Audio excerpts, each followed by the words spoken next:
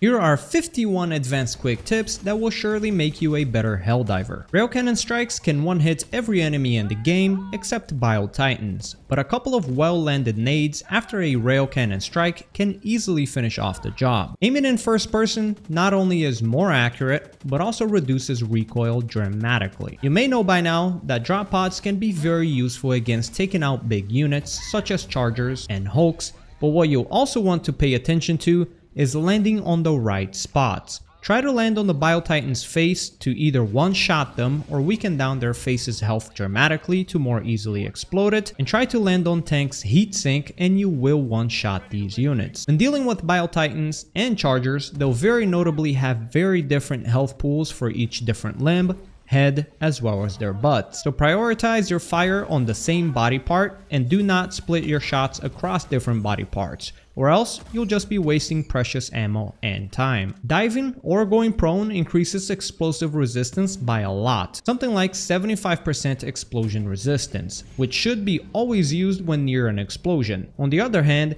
sprinting increases the amount of damage you take from an explosion, so make sure you lie down when shit's about to go down. Autocannons can one-hit factories in their little vents, just make sure you're not shooting at it from an angle that will make it ricochet elsewhere. And it can also one-hit bug holes from afar as well. Illegal broadcasts can be destroyed from far away without actually having to do the terminal. Usually, I just throw an impact grenade at it and the job is done. Patrol spawn rates do not increase by the game's timer, they increase by doing primary objectives and clearing out nests. It does get a little bit more complicated than that, but these are the biggest takeaways in my opinion. There is something that these researchers refer to as heat generation, which I won't go over in this video as it can get a little bit more complicated. Instead, I'll link in the description section below the Reddit post that explains how patrol spawn rates work extensively. So all credit goes to these guys. The biggest powerful key takeaway to take from learning how patrols work is that you should almost definitely ignore all bug nests and automaton fabricators, as you'll only make your life harder the more you get rid of them. Unless your intentions is to make your game slightly harder or to gain a little bit more chips and XP, or if you're doing the blitz missions, then there's no reason to ever get rid of the bug nests and factories. Container doors can be opened pretty much by anything explosive, as well as the AMR, the arc thrower, and even the slugger shotgun. Hellbombs are scattered around the map and have a very large radius, being able to take down a Bile Titan even if they're not necessarily on top of it. So save these for groups of chargers or Bile Titans. SEAF artillery doesn't tell you which one of the missiles is coming up next. However, keep in mind that the order at which you load the SEAF artillery will be the order that they will be shot, so keep that in mind. You can juggle the SEAF artillery missiles by pressing E to drop the missile while holding the sprint button, then quickly pressing E again to pick it back up after a short sprint, saving you several seconds. Another SEAF artillery tip is to accumulate all 5 missiles first before toggling the terminal, as toggling the terminal will attract a group of bugs or automatons right towards the terminal's location. The radar station is the most important side objective to do in the game, as it will display the entire map for you, enabling you to either avoid points of interest and their static enemies, as well as enabling you to pick and choose how you'll want to play your game. These radar stations can be very easily spotted, as they will be the tallest towers in most maps, accompanied by a small black satellite on it. Always do these as soon as you can. Also, it's worth noting that the radar station does have a very distinct look on the minimap. It will look something like this no matter which map you're playing. Stims will turn you near immune. When under the effect of a stim, you'll survive a charger's charge, heavy gunfire, fire, and essentially just about anything that's not a one-hit mechanic. Now, we're all familiar with injuries, but what do they really do?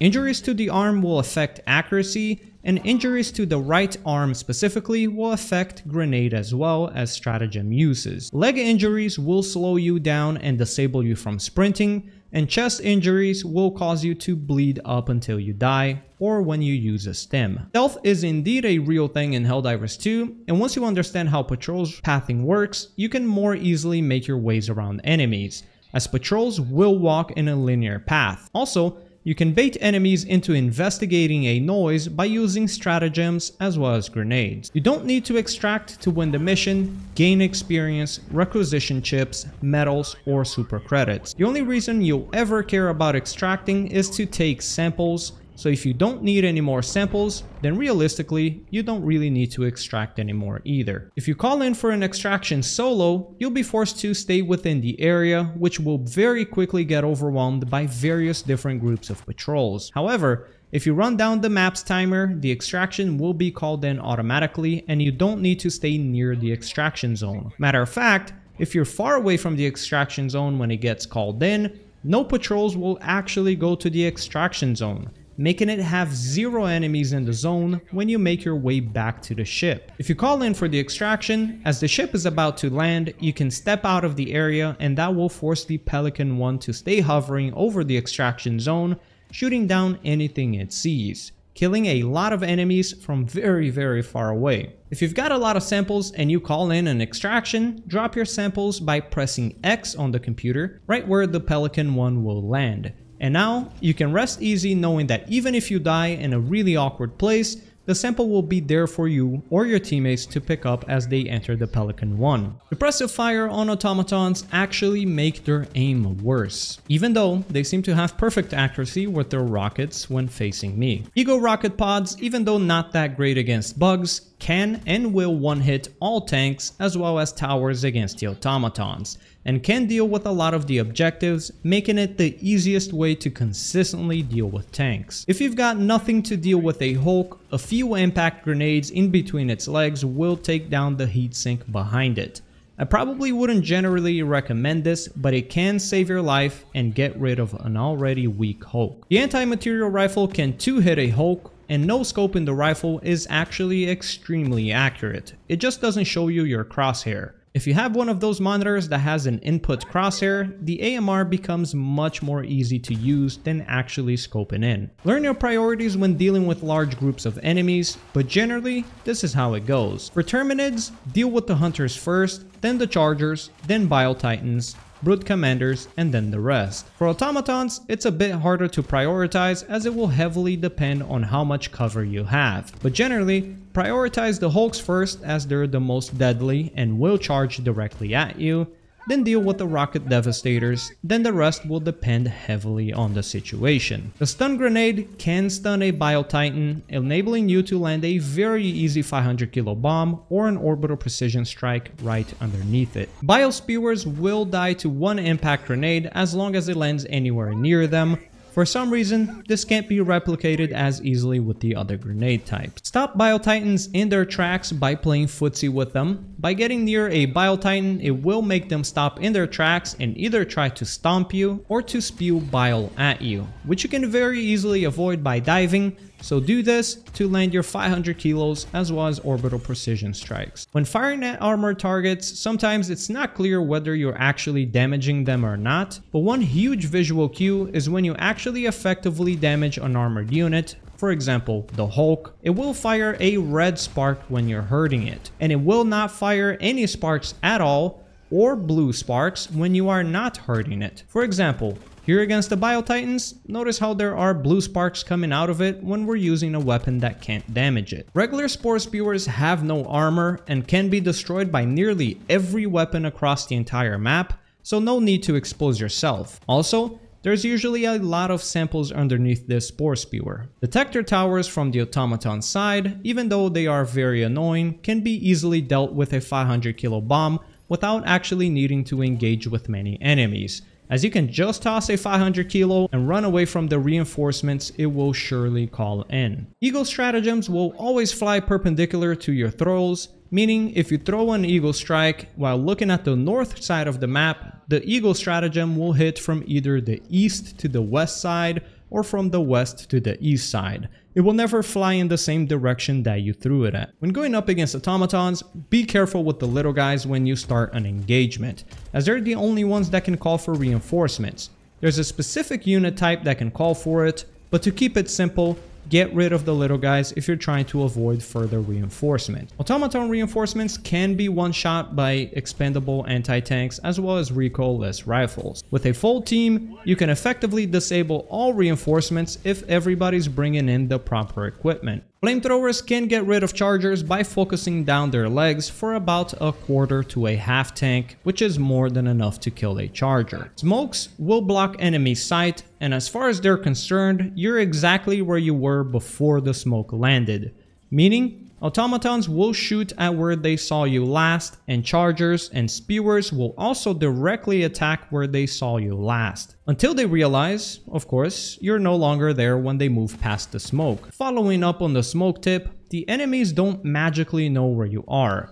Wherever they saw you last is where they will look for you. So when running away from enemies, if you get behind a hill or a forest, you can just cut to the left or to the right and you will very quickly escape the enemy group. If you just keep running forward, they'll just continue to spot you again and again and permanently chase you down. There is a specific timer in between each reinforcement call from the bugs and automatons. When you first enter the game, the very first group you face will call on for reinforcements, and after doing so, it will set a certain cooldown before they can call for reinforcements again. It's not about the amount of enemies or amount of different groups, and rather just a timer. Which is why a lot of people get stuck in infinite reinforcement loops, which will happen when they take too long to deal with the enemies, and essentially enabling the enemy's reinforcement cooldown to keep refreshing before the player manages to clear out all the enemies. Tactically retreating is my most powerful tool for completing all my solo Helldiver missions, so with that said, retreat relentlessly.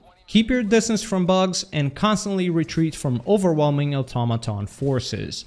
Don't be scared of bumping into static groups if it's the only direction you can go, with the exception of nests and factories of course, as static groups will oftentimes only have about a couple of enemies. What's most important is dealing with the breaches and reinforcements quickly if you're trying to play aggressive. Bumping into another group will not make them call for another reinforcement, however, taking a long time to deal with a group will. The shield generator pack can block one full hit, meaning you can essentially survive one full 500 kilo bomb explosion if necessary, so keep that in mind when using the shield generator. You can set the railgun to unsafe mode, but that's not the tip.